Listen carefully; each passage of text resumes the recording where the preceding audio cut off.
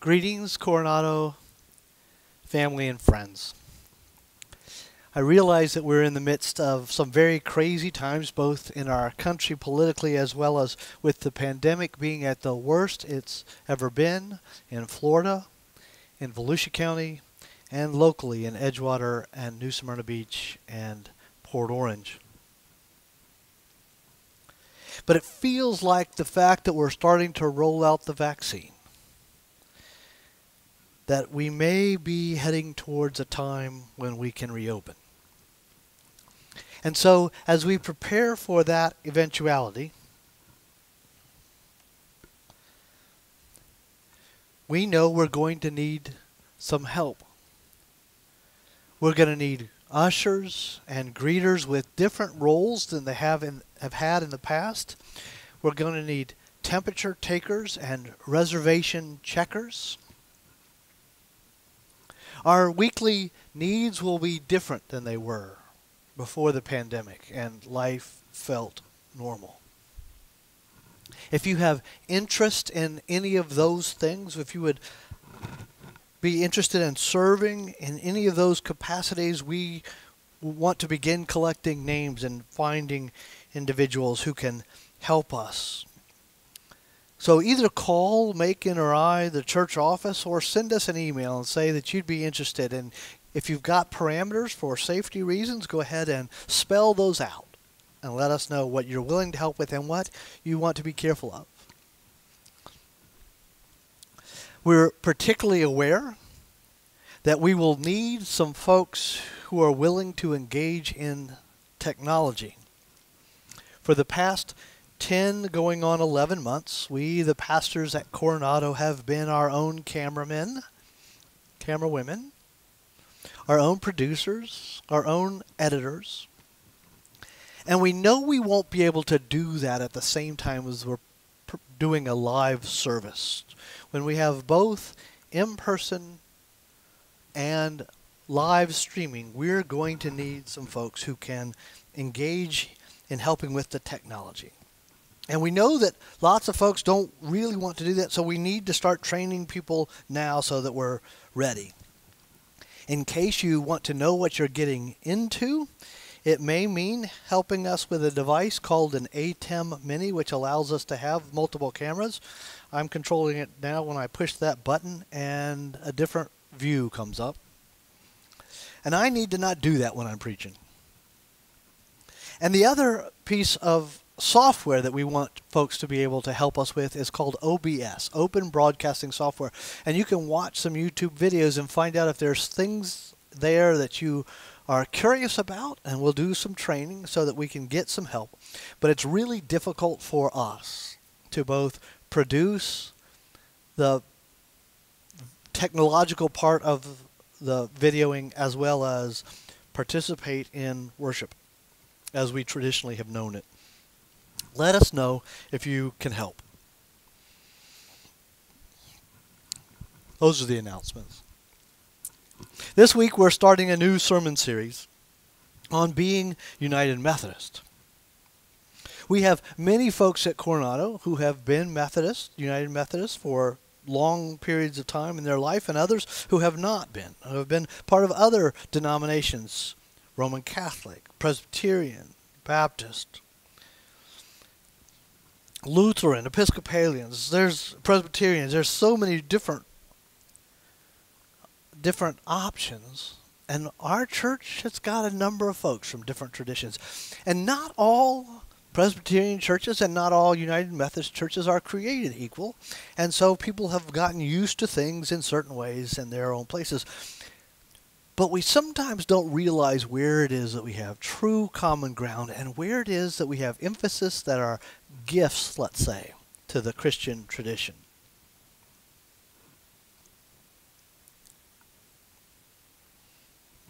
I want this 5-week sermon series, so this week and 4 more, to allow us to claim the part of our tradition that is a gift to the Christian tradition, and give us some of our identity as United Methodists today. I'm not going to talk too much about history.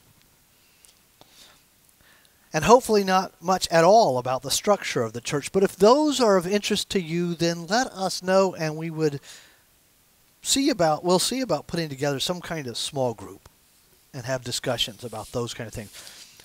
But your eyes would glaze over if I started talking about some of the church structure issues. I have been a United Methodist all of my life. I was confirmed after 1968, and so when I was confirmed into the United Methodist Church. My parents were United Methodist and Methodist before that, and my mom's father was a United Methodist pastor in Michigan and a Methodist pastor before that, and possibly a Methodist Episcopal Church North pastor before that.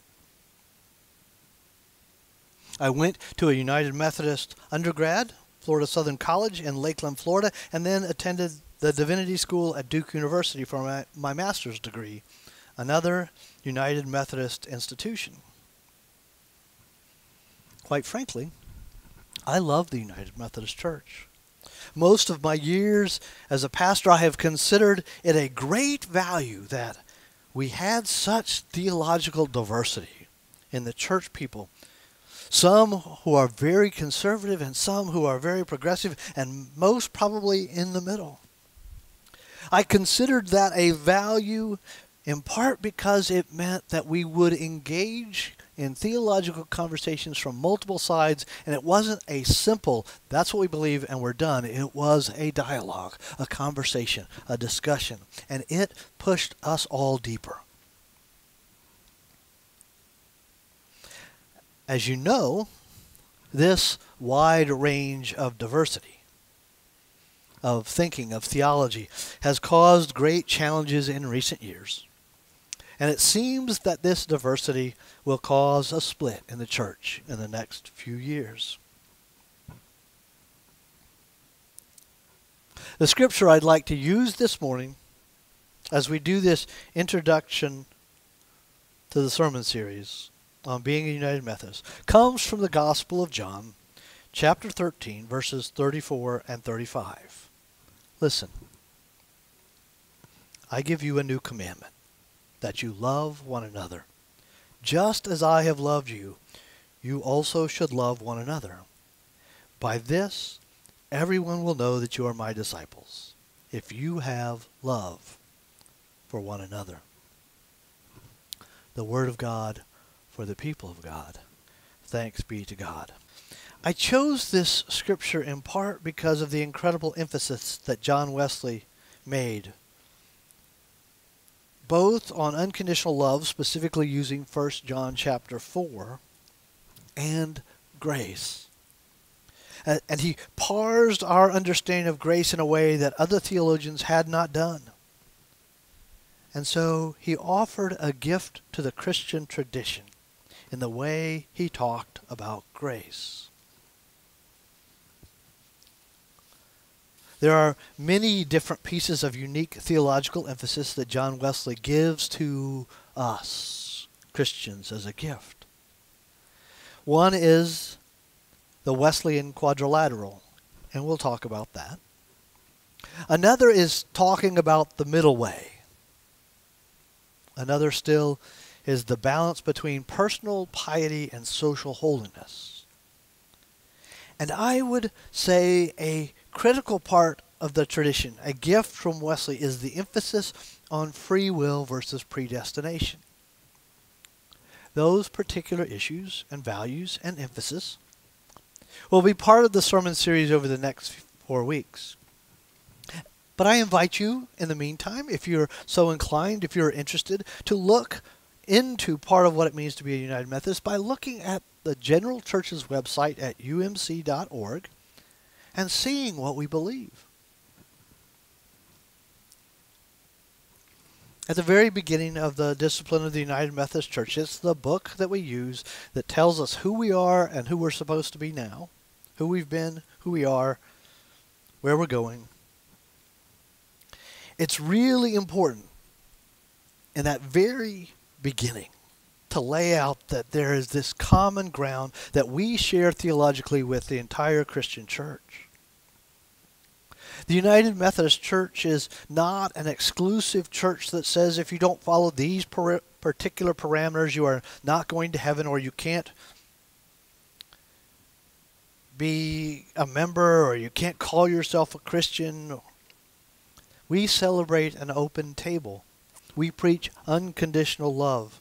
And we seek to follow the way of Jesus and bring the entire Christian tradition some emphasis, some added flavor and benefit to the tradition.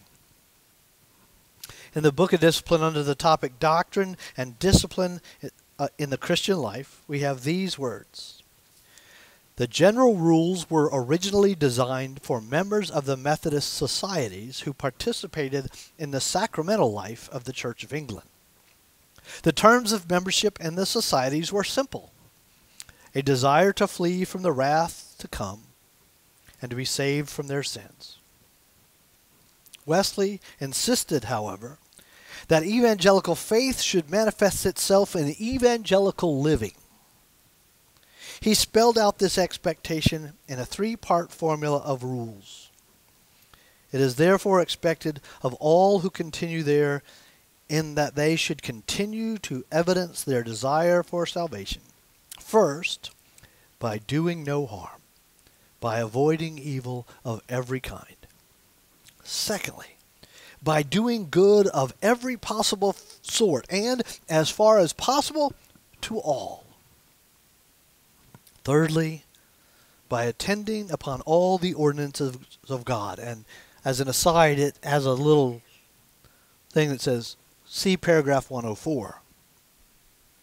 And paragraph 104, which explains our doctrinal standards and the general rules, talk about faith, the Trinity, the Word, the Son of Man, who was made very man, the resurrection of Christ, of the Holy Ghost, of the sufficiency of Holy Scriptures for salvation, of the Old Testament, of original or birth sin, of free will, of justification of faith. Lots and lots and lots of paragraphs of doctrine. It's a long list. But these general rules speak to the heart of what it means to be in the tradition of John Wesley. First, do no harm. It is the heart of the reason we are being very careful about opening to in-person worship. It is the heart of why we continue to be in dialogue about racism. It is the heart of why we work so hard in our conversation about human sexuality. First, do no harm. It seems simple. It's very simple to say, and most of us would struggle to disagree. But it's not so simple to do. And John Wesley was very keen on making sure our beliefs and our actions acted as one. So let me leave you with this one lesson for today. First, do no harm. Dear friends, you are loved. I hope you are holding up, and I hope to see you in person soon. Go in peace. Amen and amen.